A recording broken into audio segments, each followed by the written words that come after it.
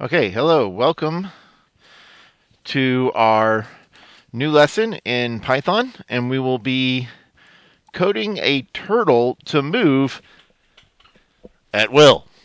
At our will, I should say. Okay, so first thing I want y'all to do is to type this in. We're going to say from turtle import star. Let's go ahead and do that, and I'm just going to press the play button, which doesn't do anything. But it's going to allow me, since I've got my view set to variables, I'd like us to go and take a second and just look at that, okay?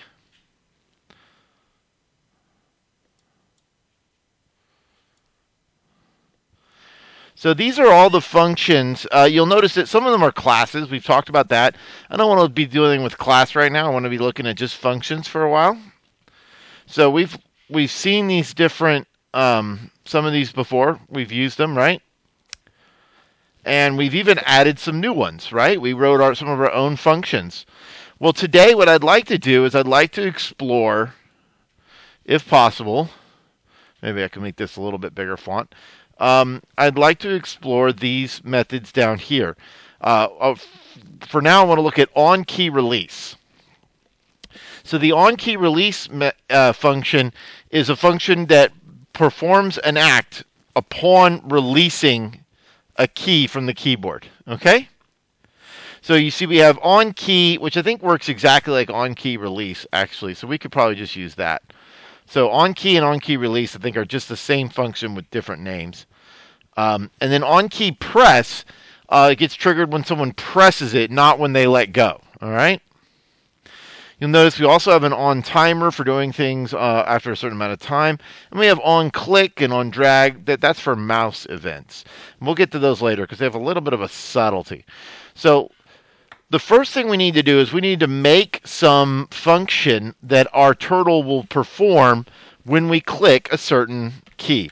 And so what I want to do is I want to define a function called moveForward.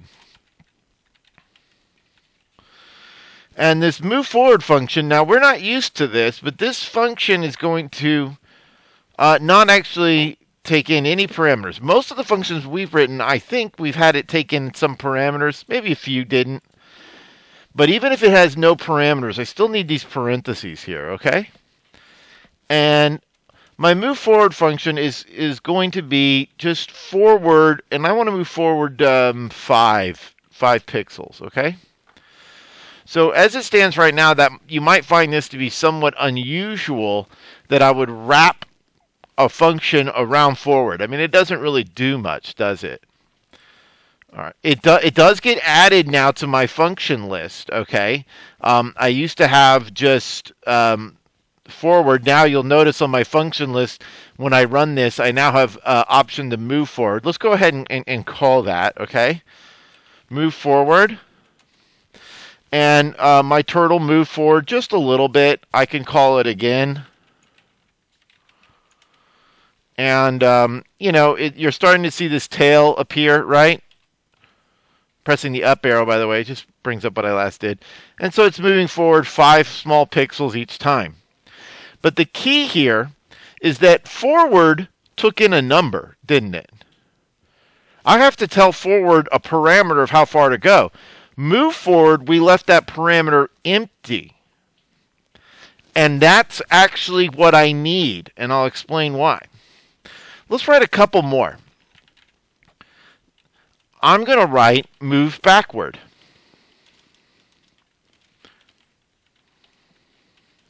And I'll write that it goes backward 5. Again, backward's another one of our functions that we get to call here. You can see it right there, but it takes in a parameter for how far it goes, okay? And then I'm going to do, let's do turn left. And we're going to say that if you turn left, you go left 90 degrees. And let's do one more, turn right. And if we call turn right, you turn right 90 degrees.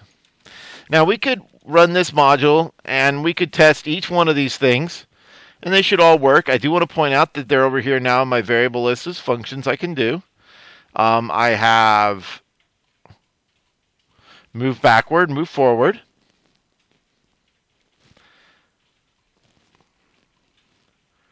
I have turn left and turn right. So we've added all of that support to our already pretty cool list of functions that we imported from Turtle.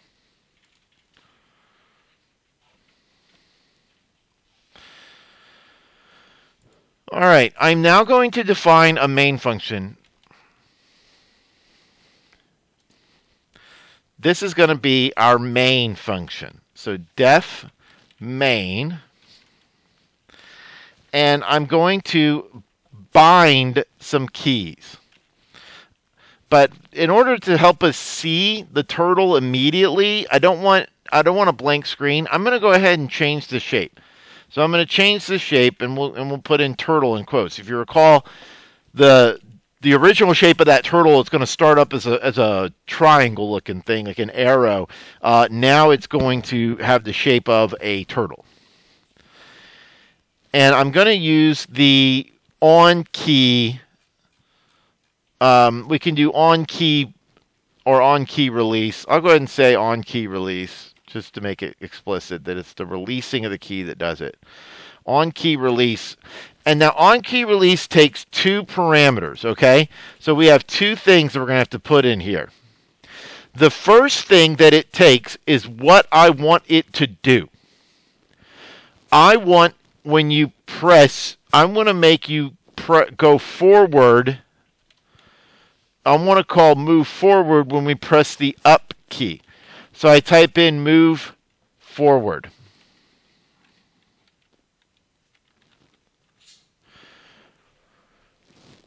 But notice I am not putting parentheses after it. Down here in the interactive shell, when I called move forward, every time I had to put parentheses. And you always have to put parentheses to call a function or a method. So why am I not putting parentheses now? This is about the only time in all, if you take 4 years of computer science, about the only time you'll ever not put parentheses after a function name. And the reason why is I don't want to call it right now. I want to bind it.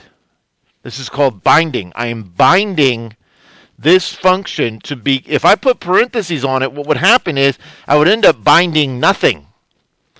And what would happen is I would actually move forward one time. It would bind nothing because this returns nothing. And I would actually call move forward. So you don't put the parentheses when you're binding because you're not calling move forward. I'm saying, hey turtle, call this function only upon this key being released. Now I have to tell it what key. So it's a string, and the arrow keys, unlike most every other key on the keyboard, is defined with capital letters. Capital UP. All of these strings for different keys can be found in the Python documentation if you Google it or whatever. So we're going to have up be bound to move forward. So what you realize, I want you to realize that when I bind a function, I could choose any of these functions. Any of them I can put in there, right? So why did I have to make a new move forward? I had to write this move forward. I couldn't just leave it. I couldn't just say forward 5 because forward requires a parameter. But I'm not allowed to put parentheses when I bind something. And so because I'm not allowed to put parentheses, I'm not allowed to put parentheses 5. So I had to write a function that took no parameters because the only functions I can bind without doing something I don't want to get into. Otherwise, the only functions I can bind are functions that have nothing in these parentheses. So I had to rewrite it that way. That's why I did that. Let's bind some more keys. On key release. I want to call move backward with the key down.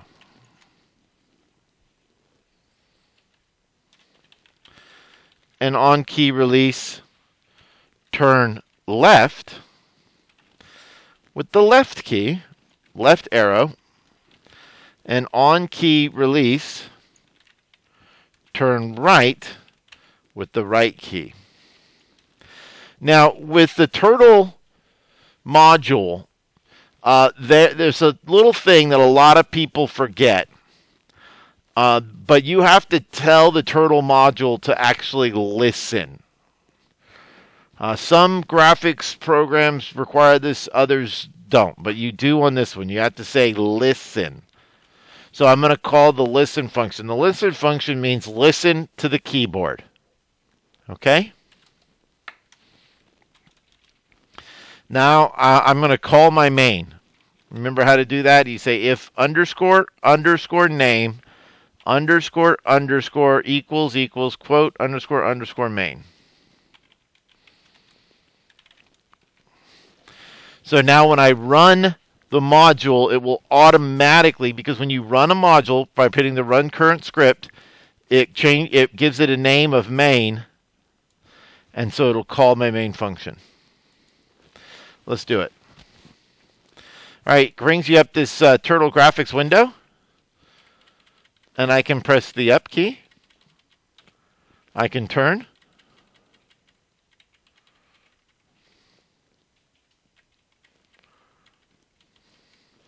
Notice that it doesn't do anything until I release it, okay?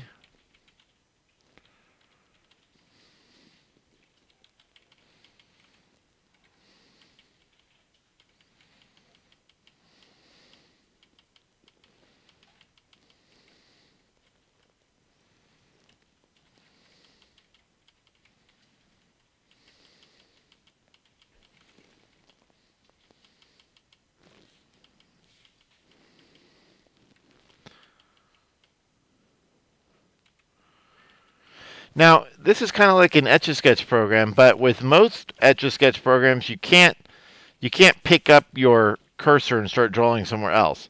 But I don't want us to be like most any Etch-a-Sketch program. I want us to be able to pick up our turtle, so we're going to do that. All right, so we're going to add the ability to pick up the pin so we can move the turtle without marking. And I'd like to use the space bar to do that. We could... So what I'm going to do is I'm going to write a function called toggle pin.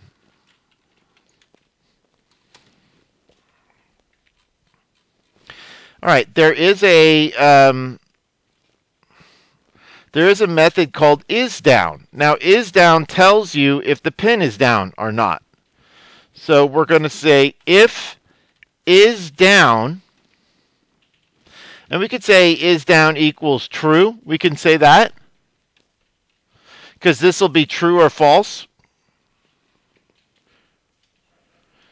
But you actually don't have to. You could just say if isDown, because isDown returns a true or false. And so you can either say equals true, or you can just leave it like that. It depends on whatever you prefer, okay? So if the pin is down, I want to pick the pin up. So I'll say pin up. Else, if the pin is not down, let's put the pin down. So we're using our if statements. Remember those? And again, you don't have to have equals equals true. It will be that way even if you don't have it. Okay, so now that we've got that, let's add this key binding to our turtle. Okay? So we're going to go back to main and let's bind that function.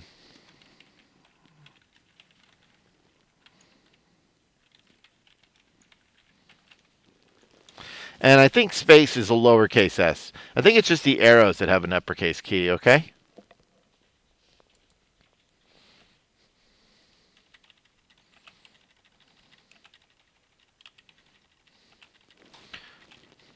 And so now that I have that, I can toggle by using the space bar, and I can make some pretty cool shapes.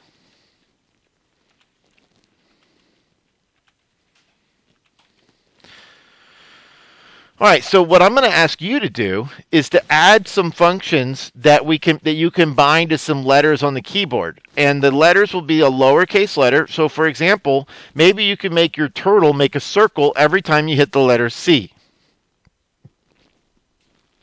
I also would love to see if you could bind some color changes to the turtle, to where if you clicked on like the R, it would turn red, or B, it turns blue. You could even assign numbers from the number pad. Give it, 6 different colors, and if you hit 1, it goes to one color, 2 goes to another, and leave the keys for different shapes like square or rectangle. Add some ability to do some different things. Let your imagination run wild for what you can do with this new turtle that responds to us in real time. So that's going to be our objective for the end of this lesson. And that's it for me.